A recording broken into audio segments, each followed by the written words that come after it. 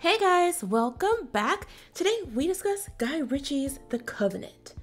The Covenant stars Jake Gyllenhaal as US Sergeant John Kinley. He leads a team of soldiers specializing in locating and destroying weapons of mass destruction. Along the way, we meet fellow star Dar Salim as Ahmed, an Afghan interpreter with a bit of an edge and a mysterious backstory. Make no mistake, this is a war drama, a combat action flick with all the social and political controversy that entails. Some sequences even have a game-like feel, with fast-paced shooting and explosions galore, but it will be far too simplistic to reduce it simply to that. This is a film about loss and sacrifice on a deeply personal level. It's about honor and survival, not simply for oneself or country, but for one's family.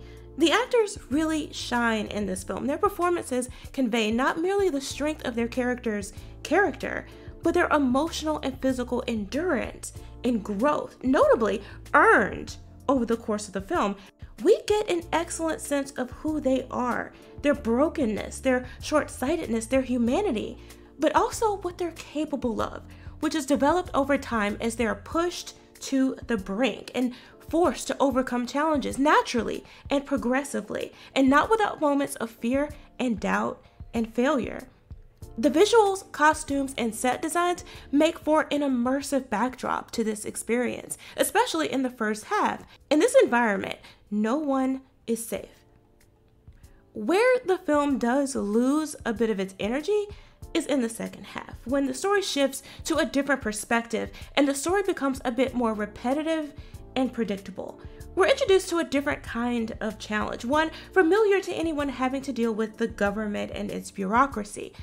This is where Ritchie's own agenda, or perhaps a better way to put it, is his own self-righteous indignation gets in the way of good storytelling, pivoting to more of a literal commentary and condemnation of government operation. And that's not to suggest his point isn't being made with this film, or that it shouldn't be made at all.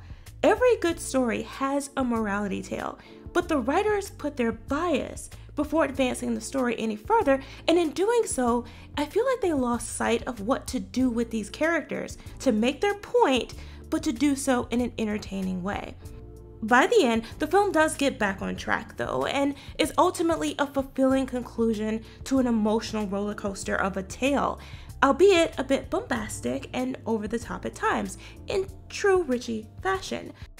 All in all, The Covenant is definitely worth the watch. I would recommend it.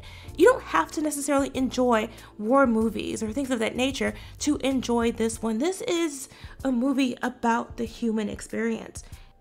But hey, those are my thoughts. Let me know what you guys think in the comments below. Thanks for watching. Remember to like, comment, share, and subscribe, and I'll see you next time.